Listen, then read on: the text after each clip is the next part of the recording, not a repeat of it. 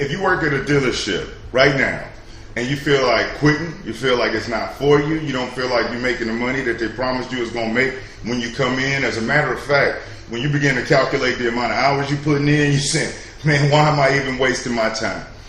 And guess what? If you feel that way, there is no need for you to panic because you are not by yourself. As a matter of fact, each and every one of us that has ever been in this industry, that has ever experienced any amount of success, whether it be buying homes, buying cars, putting children through colleges, providing lifestyles for our family, moving up the corporate ladder at the dealership, we all at one point felt the exact same way you do. As a matter of fact, I share it with people all the time that when I first started, I was probably one of the worst salespeople at my dealership. I was arrogant. I thought I knew everything. And at that time, I didn't know what I didn't know. Okay. The good news, though, is that there is a pot of gold at the end of that rainbow. And I want you to think about this with me. Really, I'm going to put some perspective in this thing. Think about when you were at your previous place of employment, whatever that may be. And think about how many days you sat up dreading going into work because you didn't feel like you was getting paid enough money. You felt like you were being overworked and underpaid, which is the business model of most jobs out there. And remember that job stands for just over broke, J-O-B, where a career gives you the opportunity to afford a lifestyle.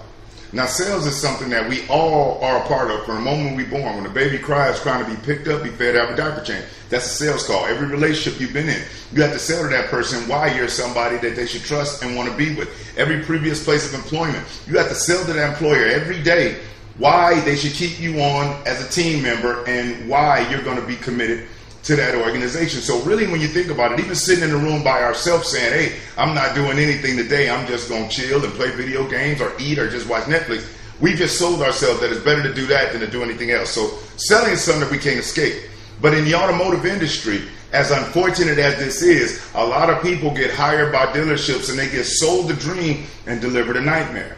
They're told about all the training and all this support that they're going to get, but yet when they get started, they're thrown out to the wolves and expected to perform. Okay? So anytime you feel that you want to quit, anytime you feel like giving up, anytime you feel like it's just not for you, and let's just face it, it may not be. But before you make that decision, ask yourself this question. How many other companies out there do I have that are willing to pay me $60,000, $70,000, $80,000 a year?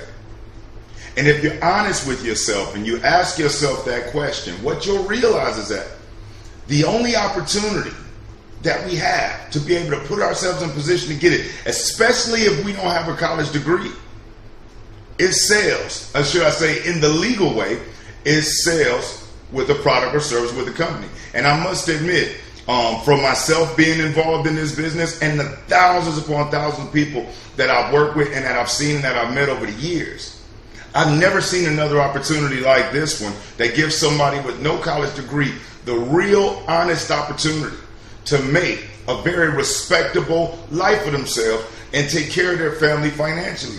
Even put themselves in a position where they can make $100,000+ a year. And it is not a myth.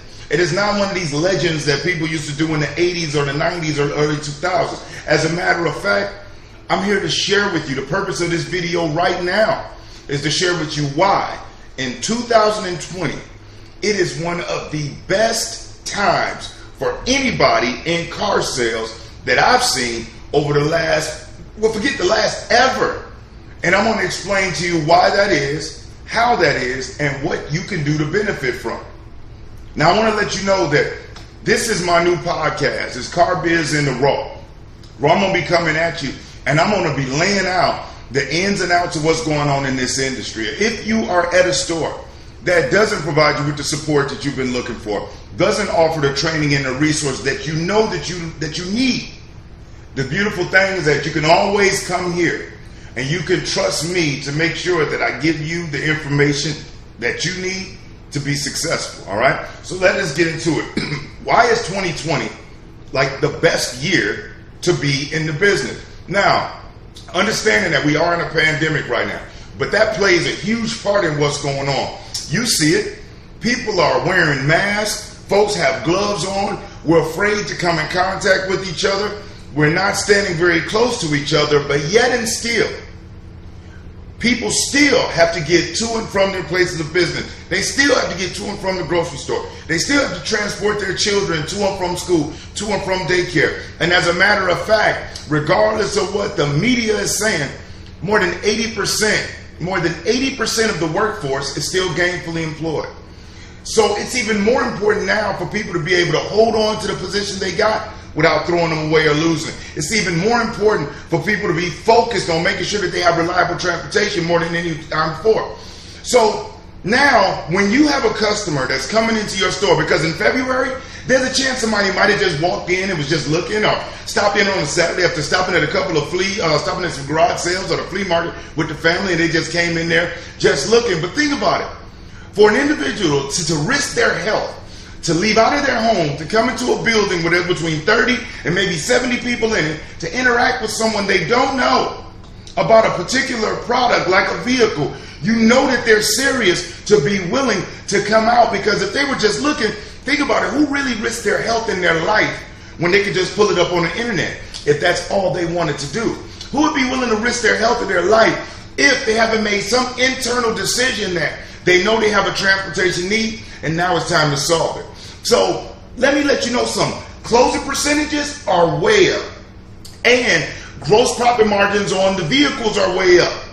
Because even though the amount of people coming into the store may have shortened, should I say lessened, the ones that are coming, they're not coming just to quote unquote kick tires or to play. They're serious. Well, why is it that everybody isn't batting 1,000?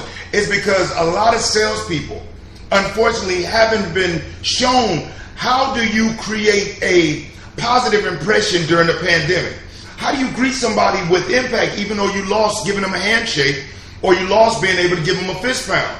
How do you qualify somebody and make them feel comfortable while maintaining social distance? These are key things that if they aren't shown to you, aren't laid out, aren't provided for you, they're putting you at a disadvantage right from the beginning.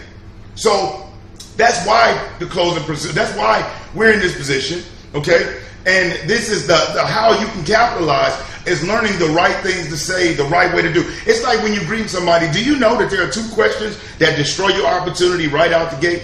And most salespeople have no idea that when you say, can I help you and how you're doing, right there from the beginning, you are really taking the odds of you being able to help this person way down.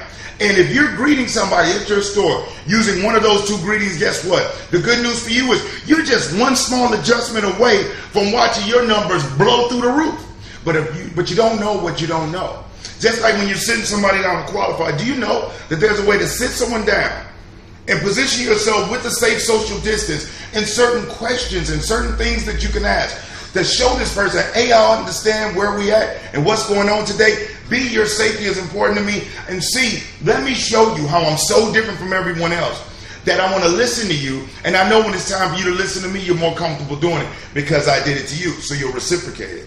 Also, when it goes to set up the demonstration dog, even though you may not be in the vehicle with them, do you know what to say and the things to point out so that while they're riding, they know what to focus on and kind of build value from? When you're doing your walk around before they go on the demonstration drive, are you standing at the front of the car and just letting them do their thing because you're afraid of social distancing?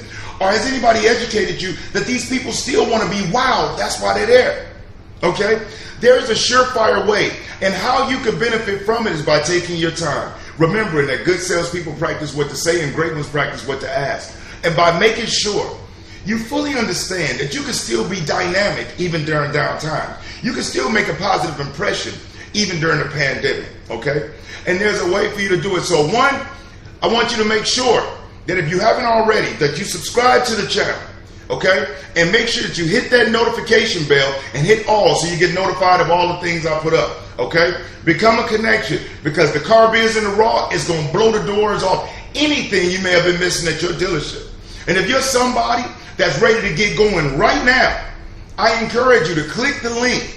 There is a free audio that I have that really breaks down how to do a positive, to make a positive impression during the pandemic. Click that link. It's totally free. Once you go to it, you'll go ahead and enter your information, download it, and listen to it right now and watch what it does for you. But get ready, because Car Biz in the Raw is coming. So check back in. I'm Brian Maxwell.